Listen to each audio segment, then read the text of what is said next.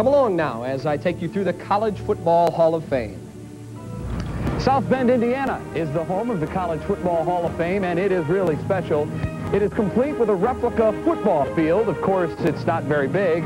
At about the 37-yard line, you find yourself indoors. And when you come inside to the Hall of Fame, the first thing you see when you look up is the top 25. And right there's the new #1 team, the Florida Gators, and just down the row from Florida, #4, Ohio State, and behind Ohio State at #5 is Notre Dame.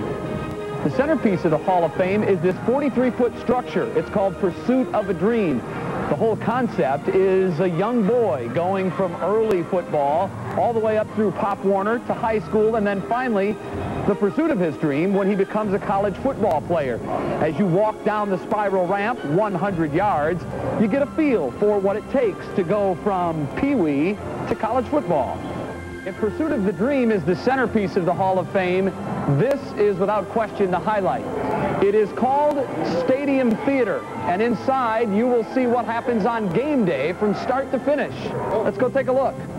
When you come inside, you're surrounded by 11 screens. You feel like you're in a football stadium, complete with players and a bench.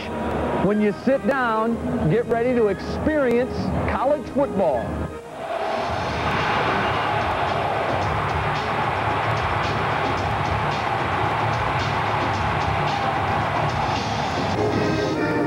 From Stadium Theater, you make your way here to Pigskin Pageantry, where there's even more atmosphere of college football.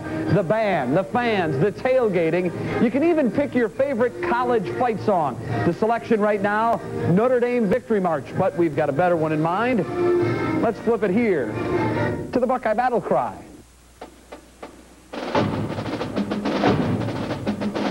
There are currently 740 members in College Football's Hall of Fame. You'll find a commemorative plaque to each inductee. All throughout the hall, there are also commemorative displays. This is my favorite here. It's a jacket and cap worn by Coach Woody Hayes. And a favorite for all the young, aspiring sportscasters is this booth. You call the play. You come inside, pick one of 4 fantastic finishes from college football, and you become the play-by-play man. Now, if you're a kid or just a kid at heart, this will be your favorite place, the College Football Hall of Fame. It's the interactive area. You get to test your skills in one of 3 different areas: passing the football, running the football, or kicking the football. Boy, does he have a leg. It's long enough. It is good. Hello.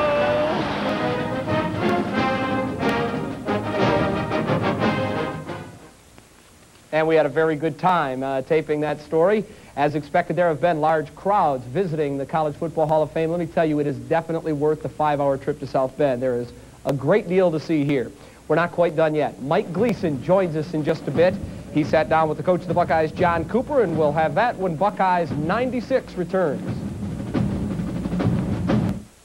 This is Cloud Watch with team coverage of the Cloud head. All week long, players from both sides have been saying this is why you come to an Ohio State or to a Notre Dame, to play in football games just like this one. Well, the same goes for the coaches. John Cooper is just as fired up for this game as any of the players, but just how much came up in a discussion with our Mike Gleason. John, you've said this week that Notre Dame's probably one of, if not the best team that you've played here since coming to Ohio State. Do you really feel that way? Or is that your smoke screen, much like the one Lou Holtz throws up every year? Mike, I think it's a very solid football team we're playing now. Will they be better than the great Penn State teams or Notre Dame teams or even the Notre Dame team we played here last year? The Michigan teams we played, that remains to be seen. But based on the way they have played when they've been backed into the corner, when they've been behind both against Vanderbilt and, of course, last week against Texas, it looks like on paper this is a very solid Notre Dame football team. So obviously you feel this is a better football team this year than they were in '95. I think they're better defensively. I think they're probably about as good, offensively as they were a year ago. A lot of the players are back, so obviously you think they might be even a little better offensively than they were. But the big improvement over the team that I've seen this year at Notre Dame, the team that we beat last year, is defense. I don't think we're going to be able to push them around, run up and down the field, make the big plays on offense like we did against them last year. I don't want to state the obvious. Obviously, football games are won in the trenches. But I think if you stop the run, you can win this football game. But you have to stop that Notre Dame run. I think we've got to shut down their running game, and I think we've got to protect our quarterback. To me, those are two of the big keys in the ball game. We have got to, I think we're going to have to throw the football. Their front seven, Mike, is very good, very physical. Their linebackers are very athletic. If they have a weakness, I'm not saying they do, but I think the strength of their defensive football team appears to be up front, which means we have got to protect our quarterback and have time to throw the football. You look at their offensive line, 4 out of the 5 guys are over 300 pounds, which is impressive, but probably a bigger concern is the fact that they have a lot of experience. Well, everybody who plays got size. You know, everybody we play in the Big Ten, everybody, all the non-conference teams, they got big tackles, big guards, big center. The difference, I think, is experience. Plus, the difference at Notre Dame is those guys not only big, they're athletic. Notre Dame recruits the best high school football players in the country, from Los Angeles to New York, and, you know, from Michigan to Florida. They go all over the country, and they have a chance to get the best athlete anywhere. You're averaging 71 points a game. It's easy to take Stan out of the game and put Joe in. But now it's 4 against 5. It's a nip-and-tuck battle. Have you decided when you're going to switch quarterbacks this weekend? I think it's safe to say that both quarterbacks will play. Now, whether we have the same rotation we have in the first 2 ball games, you know, we need to work that out. A lot of it also may depend on what's happening in the game. If we have to throw the ball more, we may go with a certain quarterback. If, you know, it's raining, the conditions are bad, we may have to, you know, take that all into consideration, make some game day decisions. So it doesn't necessarily mean that whoever comes out on top of this football game will be the guy against Penn State in the rest of the year?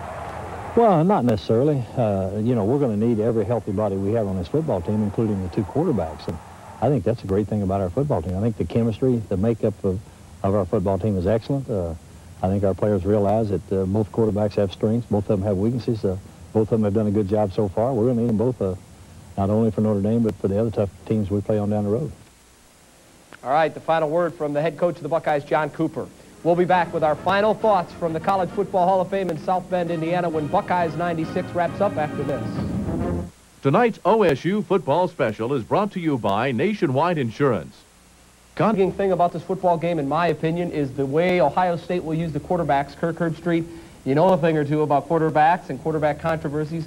Talk a little bit about what we're going to see tomorrow out of the Ohio State quarterback. Well, I talked to head coach John Cooper earlier in the week. He talked to me a lot about how they're planning to try and get Joe Germain in the ball game, but with Notre Dame's passing, the passing attack, the way they can get after quarterbacks, look for Stanley Jackson, and with this weather, chances are Stanley will be your guy for the entire ball game, unless he gets spooked by the big crowd. Yeah, now you talk about getting spooked. He has not played in a game of this magnitude as a starter. Is that going to rattle him? I think that's more hype than anything, and I know Stanley pretty well. I think he's a guy that has been waiting for this opportunity his entire life. So this is something that I see him excelling, not being nervous and responding, thinking, oh my gosh, here we are, touchdown Jesus, and being intimidated. I think he'll come in and play well. All right, Kirk, thank you very much. You're going with the Bucks. I like Ohio State, 27-24. We are back tomorrow. Yeah, I think it's 27-24. Tomorrow we're live 11:30 a.m. from the field for 10 TV tailgate.